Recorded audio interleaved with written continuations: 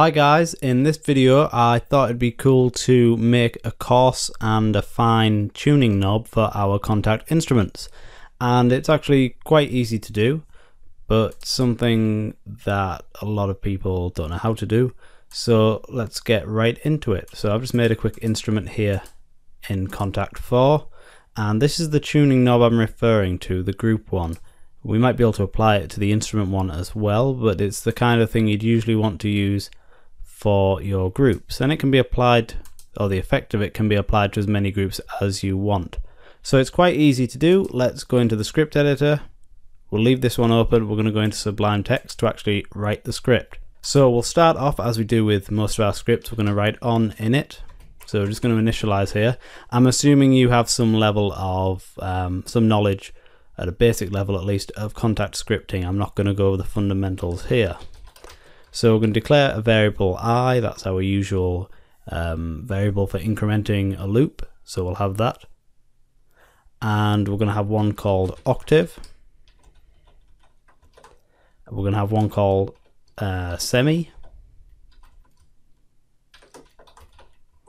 And we're going to have one called cent. So what we're going to do is we're going to create three knobs on our interface, and it's going to allow us to tune the octave, tune by semitones, or tune by cents. So the next thing we need to do is create three knobs. So we'll do, I'm using the shorthand here to declare a knob. This only works in the Sublime Text editor, and we'll call it KNB oct. And this can have a range of -2 to +2 and a display ratio of 1. So that means we can go down down 2 octaves or +2 octaves. And we'll set some text for this.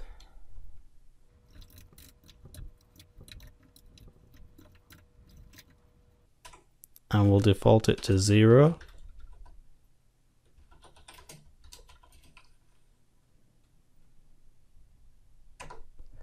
And we'll also set the knob default to 0.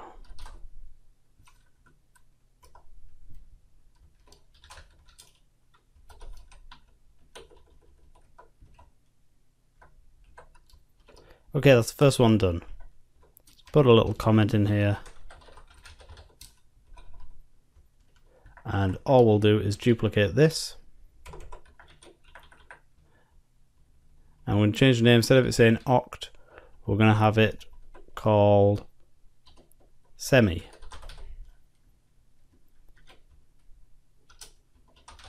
I'm using the multiple cursors here in Sublime Text, by the way. You just do that by highlighting a piece of text and then pressing Ctrl D, and every time you press Ctrl D it will select another instance of that text in your document.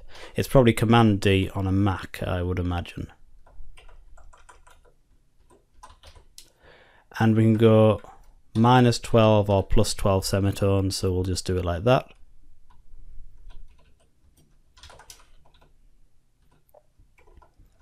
And one more knob. And we can go, let's see, should we do millicents? We'll do cents. So it'll be -100 cents or +100 cents. So 100 cents equals 1 semitone. And I'll just rename that. And we'll just rename that. Okay, now let's just compile this. Hit F5, put it into our script, into our instrument, and there we go. We've got the three knobs there. This one should go -2 to +2 with a default of 0, -12 to +12, default of 0, and -100 to +100. Okay, so what we want is when we move this up 1 to -1, for instance, we'd expect the tune knob to go down to -12 because that's 1 octave. When we move the, if I'll set that back, when we move the semitones down to say -1, we'd expect this to just go down 1, like that. And if we were to move the cents down to 100, -100, we'd expect this to go down 1, because that's equivalent to 100 cents. So what we've got here is coarse tuning, slightly finer, and then fine tuning. So now let's write the script to implement them. So we're going to make a little function. We're going to call it setTune. And in here we're going to calculate the octave tuning value, the semi-tuning value, and the cent tuning value. So the octave tuning value is equal to 500,000, which is half the knob range. I'll show you. This tuning knob goes from 0 to 1,000,000. Okay, I know it says minus 36 to 36, but the engine parameter in Kontakt for all knobs, that's any of these, any knobs you have in modulators, any knob, internally the engine parameter goes from 0 to 1,000,000. So we're going from half that value, 500,000. We're going to add to that, I'm going to put some parentheses here, you'll see why. I'm going to add to that the octave. We're going to minus 3. We're going to multiply that by 12. And then we're going to times that by 13888. And that's going to give us the octave tuning value based on our octave knob. Why do we minus 3? Why do we times it by that? I can't remember. I did this a long time ago. The 12, that's probably because there's 12 semitones in an octave. Okay, let's move on to the semi. That's going to be a similar thing, half the knob value.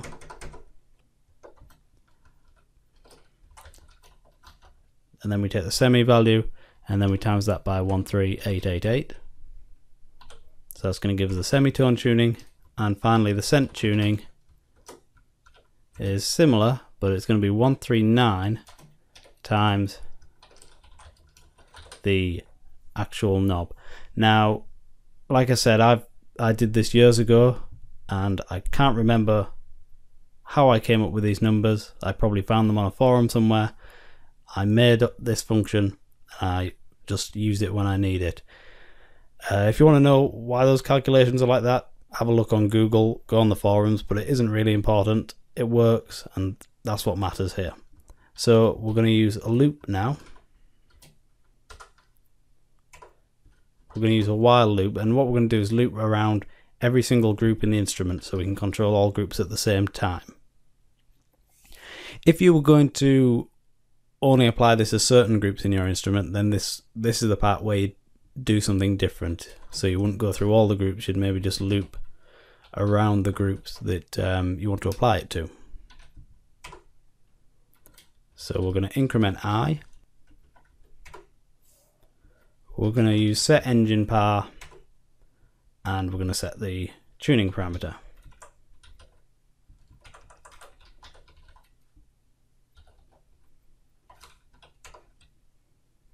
And this is the parameter, this is the engine parameter I was talking about that goes from 0 to 1,000,000. So we're going to set the value, and the value is going to be the octave plus the semitone tuning plus the fine tuning for the cent. The group, this is where you apply it to the group you want to apply it to. So we're just going to apply it to I because we're going I is 0 to the number of groups, so it's going to apply it to all groups.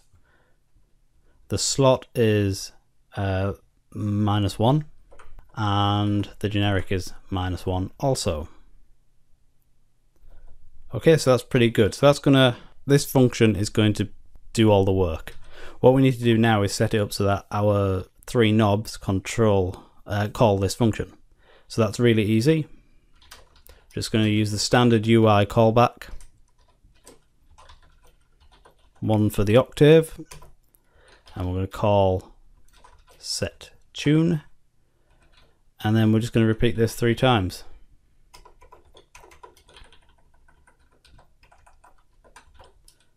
If you wanted to, you could separate it out so that each control had its own function, but this is a straightforward way.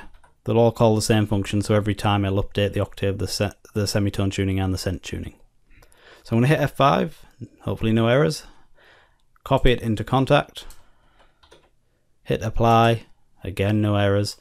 Okay, so now let's see if these knobs work. So if I move the octave, we should see the tune move. -12, we've gone down 1 octave.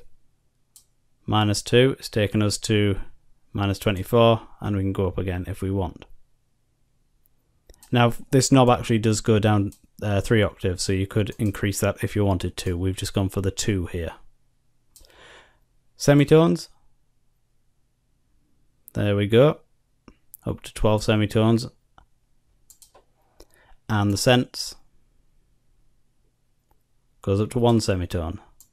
So you could have 2 and then a half. If we take that down.